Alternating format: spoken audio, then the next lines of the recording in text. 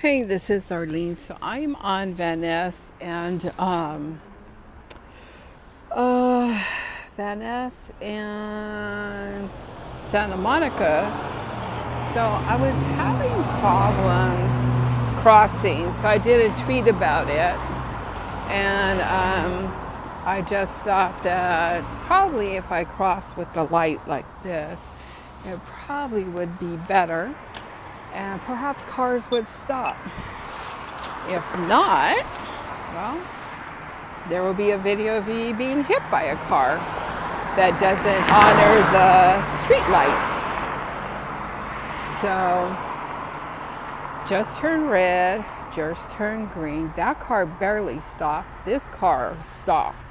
So, that's just an example because I tried to cross earlier and I had a two vehicles that went through the crosswalk when it was green to go.